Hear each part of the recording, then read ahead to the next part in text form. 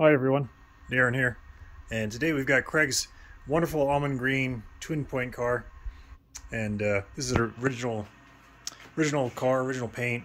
I believe this is a reproduction of the original 60s Almond Green color, but it's a stunning looking car. Someone's put in the dual glass sunroof out of the modern Mini. It's a really nice upgrade. And inside, let's get the camera to work on here.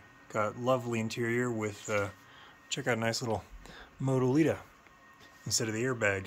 So, really nice car. Anyway, he's brought it in for some service work. But I just want to show you guys this. I do also work on modern classic Minis. One of the things he complained about was engine rocking, and I just want to show. So, if you've got an engine rocking that badly, you definitely need engine mounts.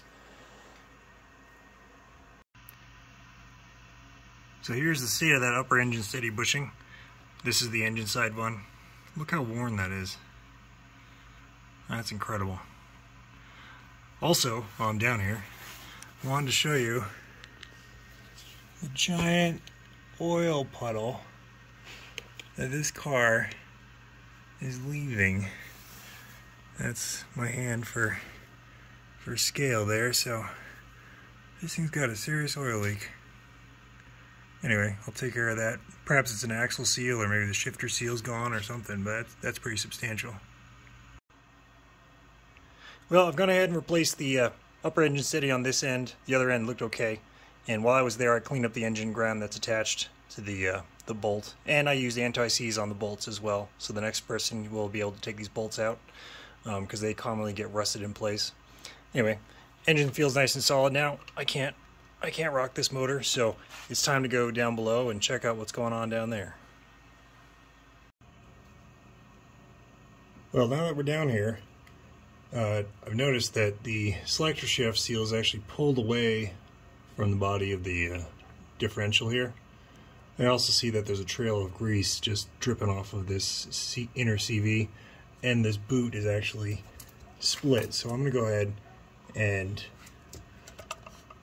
put the new Mini Spares selector shaft seal kit in here, and then I'm going to go ahead and change out the housing cover, gasket, and inner seal as well, and check the bearing, make sure it's not overly worn, and then replace the boot while I'm here. So that's what's going on with this Mini, or at least as far as I can tell. Everything else is pretty greasy, but I'm pretty sure that was the main reason. Interesting that this seal pulled out. I suspect that the upper engine mount having broken caused the engine to move so much that the stress on the selector shafts probably pulled this seal out, but it probably needed changing anyway.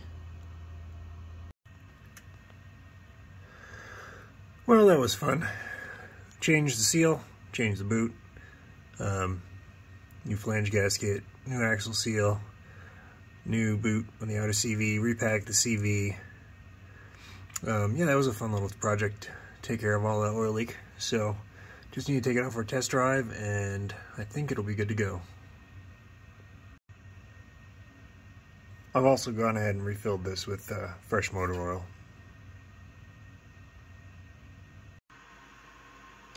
Another thing on Craigslist was more key fobs. So originally he only had one fob. I went ahead and programmed 2 additional fobs. These cars can actually handle up to 4 total.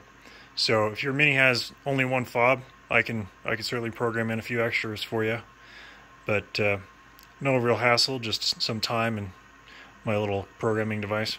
Anyway, if you guys need fobs, give me a shout. Well, I've driven the car and I've let it sit for a few hours, and I'm not seeing any drips underneath here, so I think my repair is a success.